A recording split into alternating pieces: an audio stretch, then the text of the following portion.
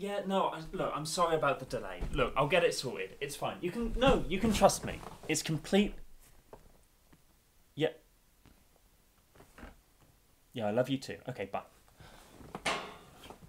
Oh, hello, spicy people of the internet. Spice 8 Rack here, aka the sole survivor of an explosion at the Sexy Factory. And have you ever been playing a card game that you love and encountered a problem so glaring that you've had no choice but to make a video about it? Now, if you know anything about me, you know that I love to delve into the seldom seen and seldom discussed aspects of Magic the Gathering, be it flavor text or draft chaff or flimsy excuses to hang out with my friends on camera. I love having a little look at these little morsels, I do.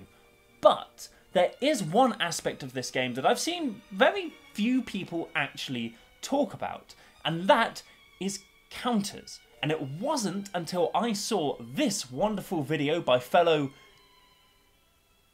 British YouTuber Max Makes Magic that I had my interest truly piqued in the subject. And now, the Counters of Magic, brought to you by Max Diamond.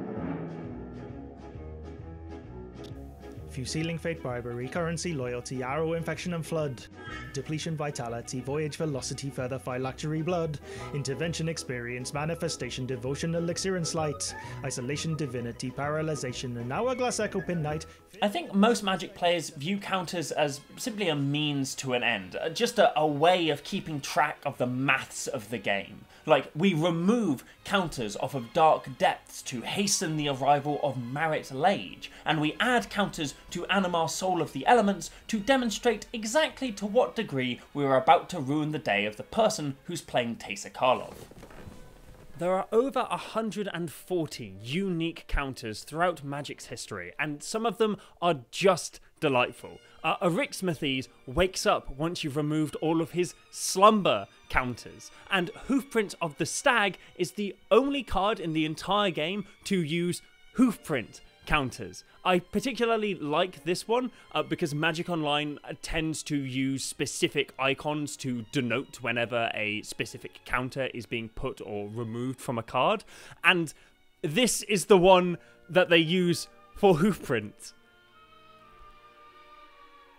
Have you ever seen a hoof before? I love how varied and granular some of these counters are. They are delightful and flavorful. But despite this buffet of variety, Magic still has one generic counter which continues to crop up time and time again. And that is the charge counter.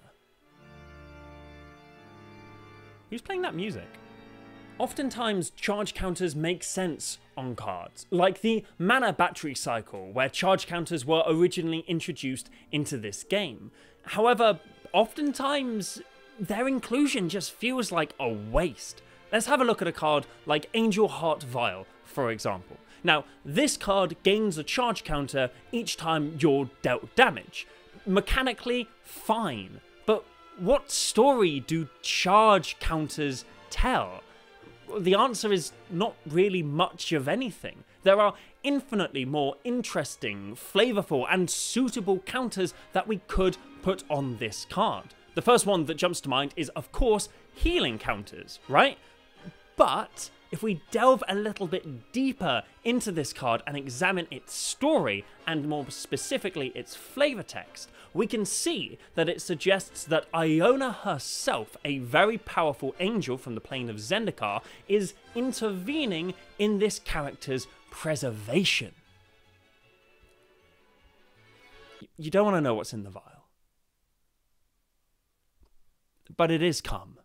As such, rather than replacing this card's charge counters with healing counters, we could instead replace them with intervention counters, carrying the story and flavour of this card through its mechanics in a much more fitting way. And whilst we're on the subject, we can replace Ventrifact Bottle's charge counters with intervention counters as well. Because I don't know what's going on with this art, but an intervention is definitely what Ron Spencer needs. Now, you might be wondering, Spice, are you really going to spend this entire video recategorizing all of Magic the Gathering's charge counter cards. There are loads of them, and this really doesn't seem like that much of an issue at all. So come with me now, as we put some enlightened counters in your brain and fix Magic the Gathering's charge counter problem. Okay, so here is a list of all of the cards in Magic the Gathering that use charge counters or have charge counters on them. And I'm going to try and recategorize as many of them as I can, giving them much more flavorful, much more fitting counters. And frankly, some of these are no-brainers. For example, ice counters should obviously be placed on any future reprint of cards like Tendo Ice Bridge and Ice Cauldron. The humble egg counter would be a delightful, flavorful cherry on top of the Orochi hatchery. And Kairen Toy would be the perfect home for these seldom used mannequin counters. Although, I would also say it does look like the demon who sits on my chest at night and screams at me whilst I'm unable to move, so I would accept paralysis counters on that one as well. And we can even go further. Let's have a look at a card like Astral Cornucopia. Now, if we actually look at the definition of cornucopia, it is a symbol of plenty consisting of a goat's horn overflowing with fruit, flowers, and corn. Now, if that isn't a bounty, I don't know what is. But it's not just about matching words to visuals. There is a mechanical component to this as well. Depletion counters, for example, have been left in the dust of Magic's progression. They used to be mechanical shorthand that designers would use to go on cards that had a limited number of effects, be them lands or spells, before they then disappeared for good. And when a perfect cycle of lands, the Vivid lands from Lorwyn, came around, they weren't given depletion counters, but instead lumped with charge counters. Boring, dull, vapid, never looks at me during. The same could be said for storage counters. Here we have a counter that still sees some printing, which is mechanical shorthand for a card which stores mana on it, and yet we have cards like Mana Cache and Druid's Repository that do exactly that, but are lumped with charge counters. Give them storage counters, wizards! I was going to say the same for Mana Bloom as well, but Magic also has a fungus counter, and this is a lovely little mushroom, so I think it should have a fungus counter. I'm very serious with my analysis. Changing charge counters to different kinds of markers could also be an educational tool. I remember first learning about the definition of the word Sylvan from the card Sylvan Caryatid, which served me amazingly during my English literature A-levels, where I had to analyse the difference between the pastoral and the industrial in Tess of the Herbervilles. Shout out to Miss Bolding, by the way. I hope you are enjoying watching the fruits of your education as you chain smoke in the alleyway behind the gates of heaven. I have no idea if she's dead or not, but it would surprise me if she's still alive. There are quite a few counters in Magic which share their name with uncommonly encountered words, like Aegis and Phylactery, which I swear isn't a sex thing. Aegis, for example, means the protection or backing of a certain person or organisation, which is exactly what the Coalition relic seeks to represent to a T. And a phylactery, at least in the terms that Dungeons & Dragons uses, is a magical object used to store the soul of a monster and protect it from death, which is a little bit like what the Sphinx Bone Wand, again, not a sex thing, is all about. Capturing the Sphinx's final fuck me. It doesn't do that at all. It's far too ridged. Don't put it up yet. No, I'm fine. Cut. Similarly, let's examine Riptide Replicator. Here we can see the midpoint of a Sliver's creation. But we can also use this as an educational moment to teach the unwashed masses of idiot Magic players like myself about the life cycle of butterflies. In both cases, you start with lava and end with a beautiful creature, but it's this middle state, this inactive form, which closely resembles the chrysalis or pupae stage of a butterfly's metamorphosis. As such, I think that this card ought to use the pupa counters as found on the card Cocoon. And this is how I think all children should be taught biology. Have you ever looked at a card and found yourself thinking, oh dear, I'm trying to understand how to use this, but each time I try and read this card, I fall asleep halfway through. If only it used something other than charge counters so that I could know at a glance how this card works. Well, I've got the solution for you. Introducing hit counters, previously only seen on Etrata the Silencer. Now people who stay up late the world over can remember that Soraka's Spellblade and Umezawa's Jitte are cards that you need to hit your opponents with in order to gain their benefits. Hit counters should not be used as a substitute for a healthy sleep schedule. Please consult a doctor if you're suffering from an inability to remain conscious during the day. Only through our collective emancipation from labour can we as a people find ample time to pursue healthy passions without sacrificing the free time we require to rest and recuperate. Join the union and help build a better world. Terms and conditions apply. There are a few other cards which obviously ought to have their charge counters replaced. Black Market would be the perfect fit for either bribery or coin counters. Eternity Vessel resets your life total, meaning that healing or Eon counters would work amazingly there. Firemind's Research should use study counters. What is research if not study? And Otherworld Atlas would be the perfect home to put page counters. I don't know why my face decided to collapse in on itself there, or why I'm now speaking like an old crone from a Worthy Kids animation, but it's been a long day. What's the deal with Primal Amulet using charge counters when obviously it should use quest counters? I mean, you're on a quest to find the Primal Wellspring, aren't you? Step the fuck up, wizards. Don't make me fly out to your headquarters to resolve these issues, preferably in some kind of paid video format that will increase my notoriety and personal clout. Don't do, because I will. I could do it to. You have my email. We could work something out. You know, if you force me to, please. Magistrate Scepter is another one of those cards that really does stick out to me. Like, what does the extra turn effect on this card actually represent? Like, is it a spell that's imbued within the scepter itself, or is it more of a kind of metaphorical buying of time via governmental corruption?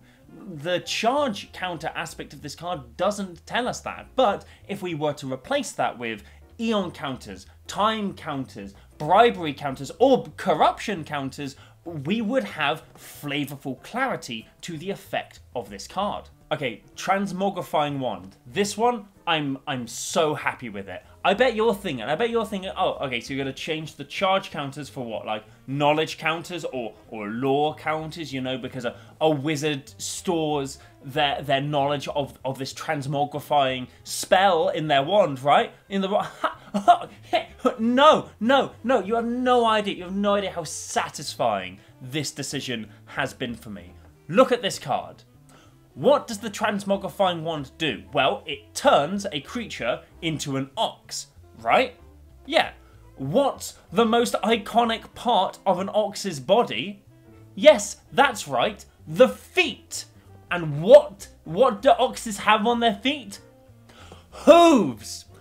Transmogrifying Wand uses hoof print counters now. We did it, baby! We got there! We found a home for hoof print counters! Oh my... Okay, so I must admit, we're gonna start getting into a little bit of shaky territory when it comes to some of my charge counter replacements. So, not unlike panicking during an Ikoria draft and exclusively picking up sudden spinnerets from every pack, every counter from this point out is gonna be a reach. On first blush, the charge counters on Blast Zone seem to make sense, right? I mean, if you add additional charges of dynamite onto an explosion, it's gonna be bigger, right? But that's not actually what this card does. Notice that only ever one specific mana value of permanence gets destroyed whenever this card detonates. What I think this card is mechanically trying to signify is that whatever is causing this explosion, firing this missile, is doing so in different areas of a city or at different levels of a building to take out highly specific targets. As such, I believe that aim counters convey this Ludo narrative far more accurately.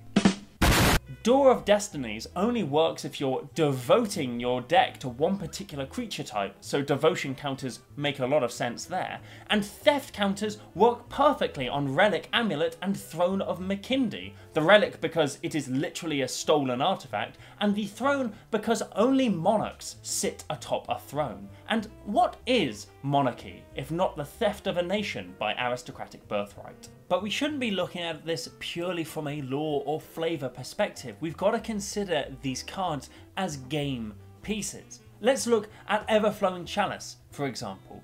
Consider what you're actually doing when you turn this card sideways. You're pouring out the magical liquid that's contained within.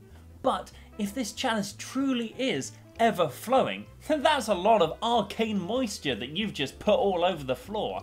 And what better way to represent that action than with flood counters? Next we have Geometric Nexus, and not unlike the risk of on-the-job injuries at Amazon warehouses increases each time they push a new sale on the market, the fractals that this card creates grows each time you cast a new instant or sorcery spell. So growth counters work there fine. Sigil of Distinction and Mace of the Valiant are two other unfortunate cards that have been tainted by the Virgin charge counter. Lackluster, bland, dismal. Why don't you close your eyes when we kiss anymore? The mechanics of these cards both suggest that their wielders are growing in skill, either as more mentors pass their way, or as they simply accrue more medals from glorious combat. As such, I feel that the Chad training or hone counters are a much snugger fit here. Brain in the Jar should absolutely use knowledge counters, and yes, this is still me in the shoot on the same day. Lighting's just weird right now. Natural light does this kind of... Don't look at my hand. Finally, we have Elementalist's Palette, another new card from the Strixhaven Commander product, which really dates this fucking script. I think that this would be a perfect opportunity to reuse the manifestation counter that was so speculated about during Born of the Gods. Art being an object which attempts to exemplify, embody, or manifest complex emotions like love, life, and loss. Oh, and there we go. We have just fixed a huge host of cards in Magic the Gathering and giving them much more flavourful, much more thematic counters than they had before. Now, you might notice that the list still contains quite a few names on it, and that's because the majority of the cards that are still on this list are cards that were featured in one of the 6 sets that were set on the plane of Mirrodin. Now, Mirrodin uses charge counters not only in a thematic and flavourful capacity a lot of the time, but there's also a certain degree of mechanical significance that's given to charge counters, with cards specifically interacting with charge counters, taking them off of other cards, putting them onto cards, that kind of thing. As such, I think everything we've covered right now, that's all of the easy stuff. We can just make a couple of changes there. Everything else here can keep a charge counter completely fine. And there we go. Bit of a short video for y'all today. Sorry it took so long for me to make this. But yeah, if you like what you see, please hit that subscribe button. I've got a Patreon if you want to come and support me over there. Smash that like button. And as always, stay...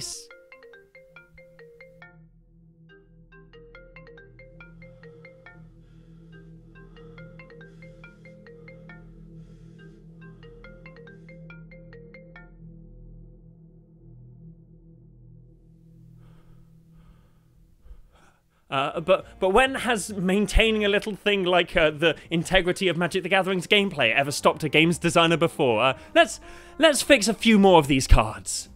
Ooh, okay.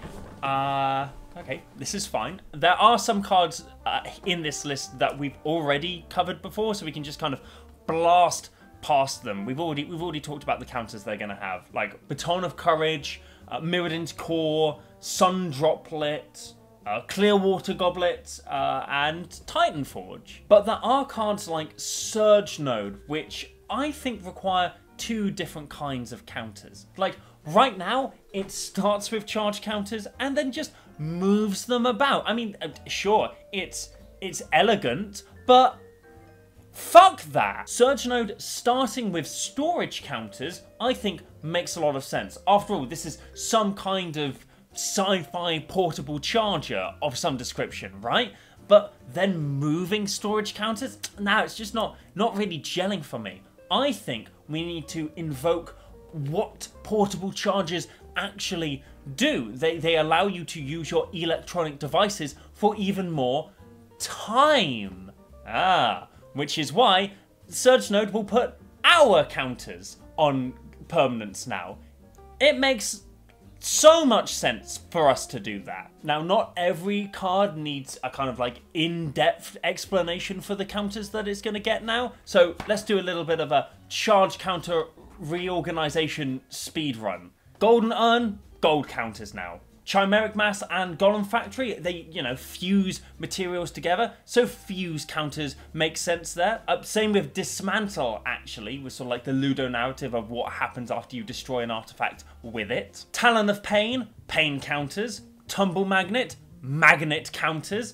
Jinxed Collar, ironic luck counters. Opaline Bracers and Gemstone Array, well, gem counters there. Banshee's Blade and Shriek Horn should obviously use scream counters. Sphere of the Sun removes counters to produce mana, not unlike how the sun shines through the darkness to produce light.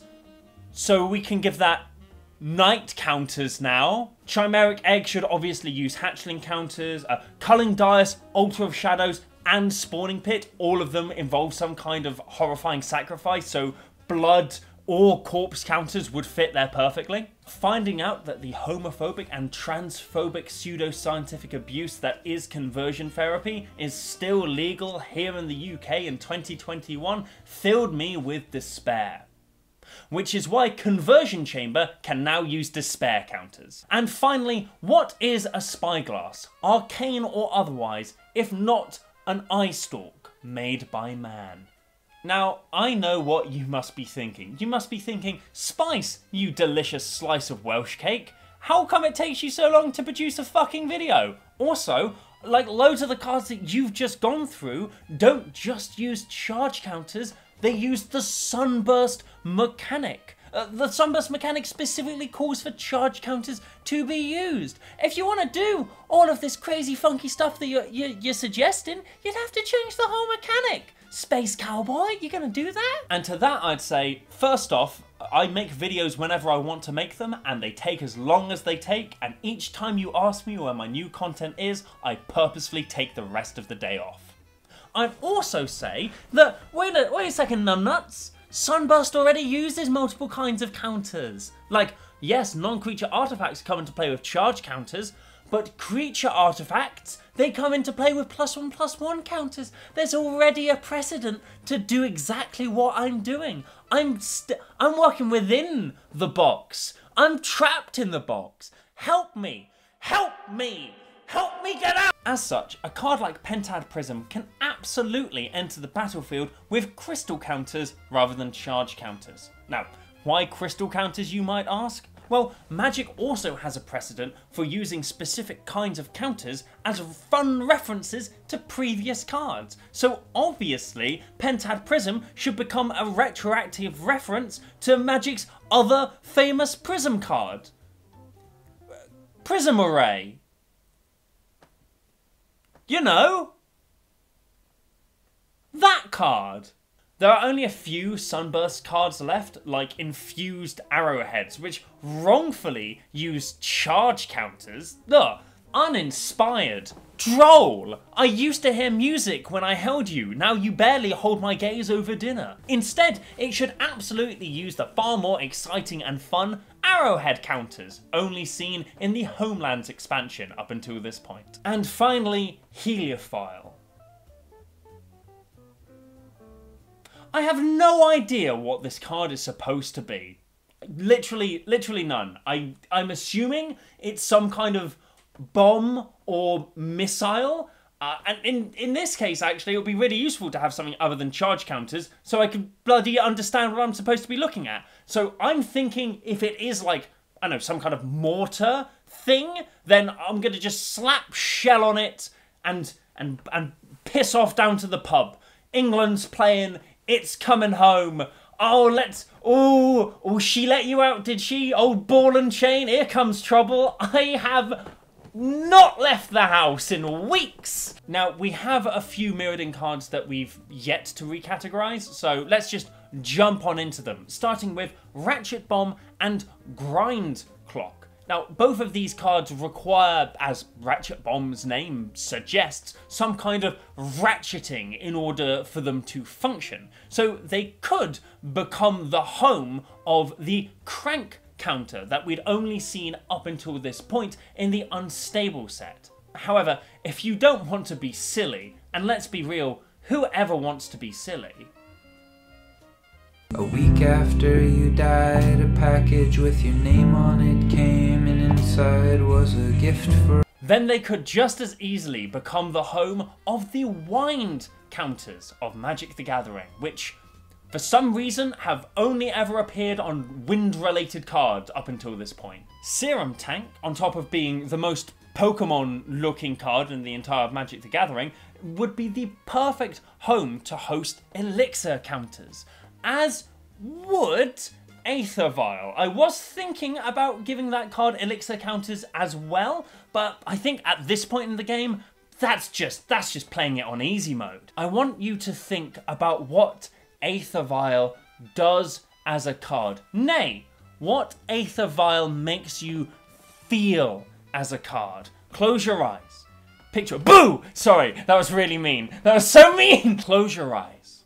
Picture your first time back at a Magic Fest in the after times, and you're sitting down, you're playing Modern for the first time in months, years even, and your opponent plays Island, Tap, Aether Vial. What does that invoke in you? What does that make you feel? Like when the counters get added, when the number racks up, when you know bigger and bigger merfolk are just gonna come barreling down your asshole. What do you feel? That's right.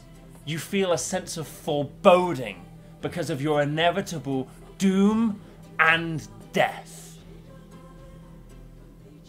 As such, I think any of those three counters would be a perfect fit for this card.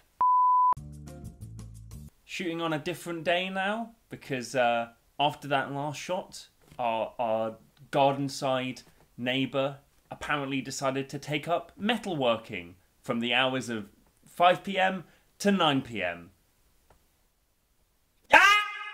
Gremlin Mine was a bit of a tricky one to recategorize. Like, I could have just taken the word charge off of this card and called it a day, but I think that would have made it far too mechanically powerful and also just not at all flavorful. So I got to thinking, what do explosions damage? Armor, yes, of course. And what's a fantasy version of armor or a fantasy item closely associated with it? Shields, yes. So finally, Magic the Gathering players have a hard counter to Palliation Accord, the one card in the game that uses shield counters. You can thank me in the comments. Now, you might be wondering, what about the two artifact cycles from Mirrodin Besieged block that use charge counters? Obviously, you need one universal counter to go across both of them. What are you going to do about that? And... oh, you really cracked me up. You know, you're some... Purple Monkey, get in here. Did you just hear what the audience asked, Purple Monkey? That's right, they asked what kind of single universal counter we're going to use across both cycles of cards. We're not going to use one kind of counter, you fucking idiot! Like I said, we don't need to use one single counter within a cycle of cards. Purple Monkey's dead, okay? That's why he's not in the shot anymore. I killed him. There's already a precedent within Magic for cycles of artifacts to use different kinds of counters. Like Bloodletter Quill uses blood counters, whereas Plague Boiler uses plague counters. So with that flimsy excuse in mind, let's blast through these two cycles of artifacts. Trigon of Corruption. We just talked about it. Corruption. Counter. Trigon of Knowledge. Knowledge counter. Trigon of Mending. Healing counter. Trigon of Infestation, Hatchling counter, and then Trigon of Rage, Strife counter. Bam! Boom! Slap me and call me Senor Bandito de la Hobgoblin. Shrine of Boundless Growth, growth counters. Shrine of Loyal Legions, loyalty counters. We can't have Planeswalkers having all the fun. Shrine of Burning Rage, flame counter. Shrine of Piercing Visions, eyeball counters, and then Shrine of Limitless Power, I thought we could let it keep its charge counters. You know, charge is a little bit like power, the charge of your phone, the charge of your laptop. This can be a perfectly fine place to just let charge counters be and relax. Psych! I got you! We're not doing that! Shrine of Limitless Power, it's using +2/+0 counters now! Yeah, that's right! What better way than showing an increase in power than with the counter that has the most power on it? Ooh! Have we got time to do an ad read? You may remember from my last video that I'd partnered up with Mythic Frames and Titus Lunter to create a series of alt sleeves for a Kickstarter. These are protective and decorative sleeves which give your decks new, custom borders while still shielding them from harm and Gatorade spills, as any good double sleeve should. Well, the Kickstarter succeeded by almost 3 times its goal, with Titus and my sleeves being greenlit along with the rest of the sleeves in the series. If you missed out on the Kickstarter itself, not to worry, the sleeves are currently in their pre-order stage, so if you'd like to pick up either Titus and mine's or any of the other wonderful sleeves on display, personally I'm a massive fan of this gangster Krenko. Just look at his face, love that. Then head on over to mythicgaming.com/campaign to pick up your favourites today. Anyway, back to this needlessly long video, which is really putting all of those "I'd watch you talk about anything" comments to the test. And finally, our final charge counter card from Mirrodin is Vedalken Infuser. Now, we can assume it's this Vedalken's job to, as its flavor text suggests, awaken the dreams and plans of artifacts, which sounds very high and mighty, but realistically isn't that different to a normal human mechanic, where they fix or build a car's engine, you know, creating a product through their labor. Now, the way that this works under capitalism is that rather than a worker's labour power workers are paid less than the value they create, meaning that they can never buy back the products that they have produced, forms one of the foundations of capitalism. The share of profit increases because they are not producing the share of labour in wages fall, and vice versa. A frisky bison is a sweet and sour fruity cocktail served in a martini glass. Its basis is it's not overconsumption, it's overproduction. No, Mum, if you're not going to read the theory, I'm not going to come over for Sunday lunch. It's absolutely essential reading for you to pick up Lenin's Imperialism and Walter Rodney's How Europe Underdeveloped Africa to better understand imperialism both in countries that are affected by it, but also in countries that benefit from it. Anyway, that's why Vedalken Infuser puts wage counters on artifacts now. Whew, and there we go. That is the end of the video. We have almost entirely eradicated charge counters from the game Magic the Gathering.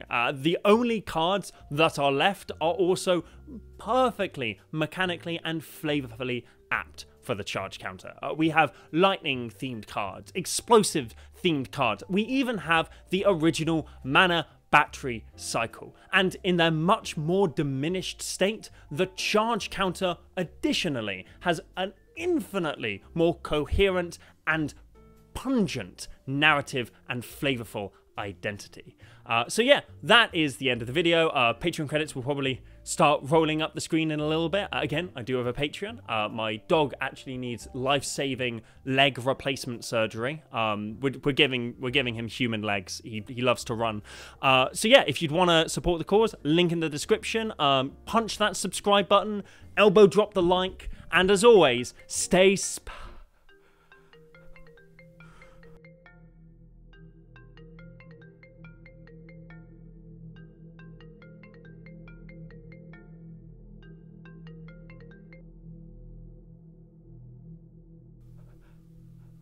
But we've come this far. Let's not stop now. We can fix the last few of these charge counter cards.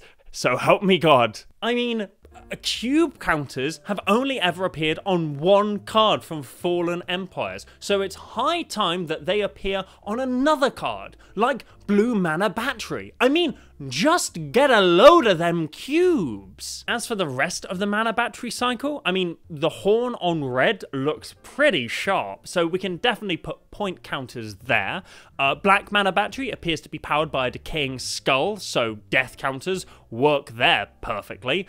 White Mana Battery looks like we'd have to dig it out of that mountain which it's in, so obviously it should now use mining counters. And Green Mana Battery sure is spitting out a lot of sparks, so we can use spark counters for that one.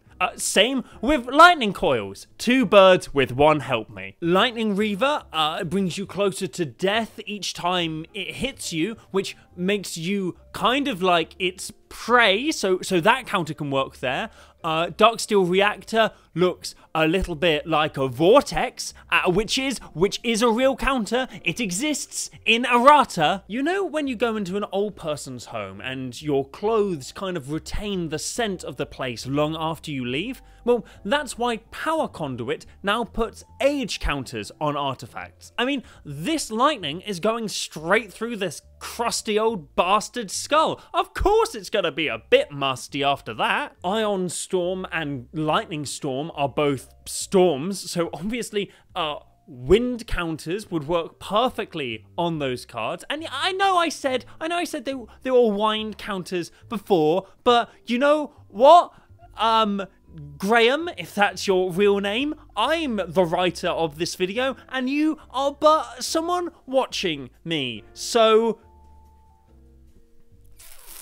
This next one is easy though. Engineered explosives would be the perfect fit for a volatile counter, which don't technically exist in the game, but they were planned to be put into Aether Revolt, and they do exist on this one webpage of the Magic the Gathering mothership, and you know what? That's good enough for this old cowboy. Oh, rest of my weary bones over here. Oh.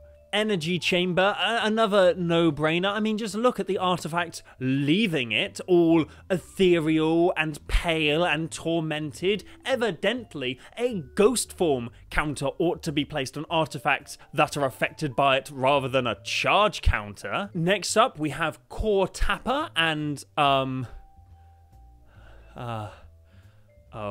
what is he tapping? That's right, himself. He's tapping himself. And what is the most commonly tapped part of your body when you're tapping? That's right, it's your foot. And why do you tap your feet? It's not because you're impatient. Get that idiot idea out of your brain. It's because you're listening to some grooving tunes. Yeah, and Core Tapper puts counters on other things, and much like the infectious nature of such a tune passing from creature to creature, they also start tapping their feet, which is why Core Tapper now puts music counters on other cards, and you can't stop me. And finally, our final card that still contains the despicable charge counter menace, and that is Empowered Auto Generator. Oh, this one's easy. Obviously, should use eyeball counters because it's a bit like It's a ball and it goes in different no, that doesn't make any sense. It uses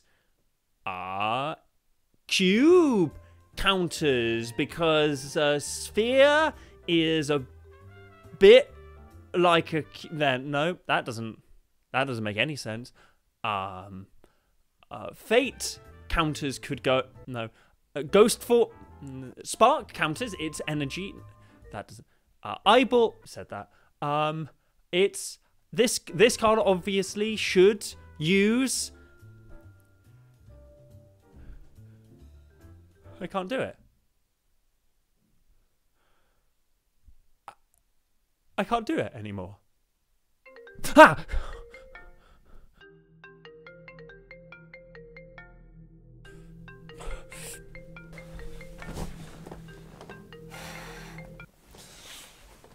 Hello? Hey Spice, it's Max from Max Makes Magic here. How are we doing on the whole deconstructing MTG's counters thing? I can't do it, Max. I'm sorry. I got as far as Everflowing Chalice before I was just taking the piss. Wait, so there are still cards with charge counters on them? Only one card's left. I swear, I haven't bullshitted this hard since GCSE English. Cut me a break. I'm very disappointed in you, Spice. You know I have to bring them into this. Oh, God, please. No, I swear, I'll keep the plug to your video right at the start rather than cutting it for time like I was planning. It's too late. They're on the line. Which mortal contacts me, the Ozolith, mystical confluence of all the multiverse's counters? Oh, hi, the Ozolith? Is that the voice of the one they call Spicy Boy? Spice Rack. The puny flesh creature named Max has told me of your skills. How goes the quest to shatter all of Magic's charge counters? Yeah, about that, Mrs. The Ozolith? Please, call me Oz. Oh, really? No. I got all the way up to Empowered Auto Generator and conked it. One card! There was only one card left that I couldn't recategorize. Silence! If I could feel emotion, I would be most disappointed in you, Spice Man. Again, Spice Rack. Irrelevant.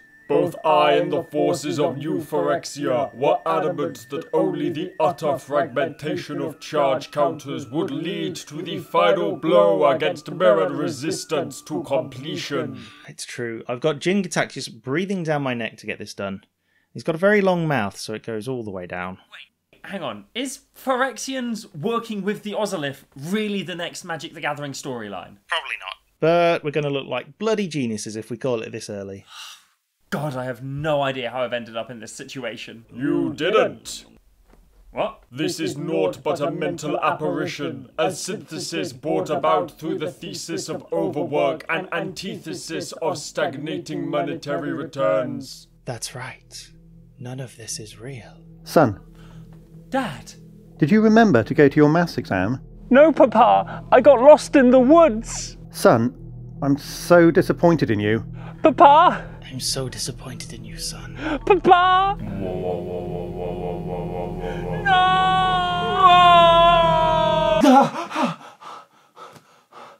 Oh, I really need to find different ways of ending these videos. You could always try doing musical numbers again. Oh, you're so right, babe. Wait. What? Jesus Christ!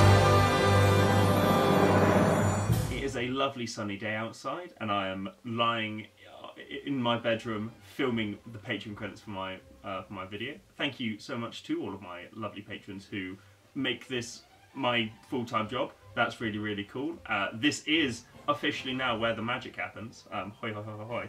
But a special thank you to my $10 patrons, who include 1, 2, 3, 4, I Declare a Class War, 7th Guest, A Fool of 5 Colours, a Gay American Couple, a Socialist Hobgoblin, Akumi the Reaper, Adam Gable, Addy DC, AJ Ingram, Alex Berman, Alex Flynn, Alex Wood, Alice Perales, an alt-right sleeper agent who gives money to communist Booker Idaka and then in parentheses probably Tybalt's persona close parentheses, an Umbreon Pastry, Atticus von Schwall, hope I get that right, that's a new one, Bambi Ward, Basu Gasu Baku Hatsu Baku Matsu, Ben Pike, Biscuit Blade, Blake Evers, Bradley Rose, Brian Dunn, Cab, Kalulu, Chase Beard, Chad X, Charles Kustera Gurad, I hope I get that one right, Christovos, Serso Seresa, Cloud Chaser Kestrel, Cognitive Glitch, Conflicted Psyches, Corwin, Dan Veloni, Deadpan Goff, Drew Pierce, Dystopico, Exidian, Eldritch Changeling, Alfonzi, Erica Hamel, Ethan Abraham, Faxel, Felix Mortem, Future Beagle, Grey Days, Hand It Over, That Thing, Your Dog Pictures, Handsome Phil, Hope Wilkes, Hypercube MTG. I am saying this only because our global economic system does not intrinsically support artistic expression. I want Emrakul to dominate me. In response, I bolt myself. Jake Colburn, Jessica Settle, Joe Benson, Johnny Rifle, Joshua M. Stephan, Julie Bunn, Julius Home, Just Mild Lilac, Carlia Whithart, Kate B, Zombie, sorry if I get that wrong, Kurd Ape Apologizer, Lacrem1234, Leliana, Lily of the North Star, Literally a Ghost That Pushes Over Candles, Linnea, Madame Monroe, Magic Arcanum, Max Cooper, Mike Mavramatis, Morrigan T. Robbins, Mr. Skolaton, M. Ben, Okami, Omar Alviberi, Oops Usaini, Penta Mantra, Peter Carter, Phoenix Swans, Buck, Ray Fiu, Riddle of Lightning, Romeo Joe, Rowan Brown, S, Singularity but the Eyes Are One, Sage Morrison, Samuel Kona, Sean Caius O'Reilly, several goblins in a trench coat, Sir Shaunsey, Sky Johnson, Swan Hunter, Taylor Street, The Coconut Crab Goddess, love that for you, The Ghost of Karl Marx in 4D, The Wealth of Those Societies in which the capitalist mode of production prevails presents itself as, quote, an immense accumulation of, and then Patreon cut you off because your username can't be that long, Felon, The Reaper of You, Totally a Spy, Travis K, Trey Ernst, Trey Parker, Upkeep Lose, that's great, Venser, Vladimir Gorvikov, Voice of All, Wesley, That Smart Communist, Wicked Haiku, Xenon, Zada's Ludonarrative Dissonance, and Xanoron. And a massive thank you to all of my other patrons, massive thank you to you for watching, for everyone who supports me, follows me on Twitter, gives me a little kiss on the forehead. That's a very small amount of people, but thank you very much for that anyway. And as always, stay spicy. Son, I'm so disappointed in you.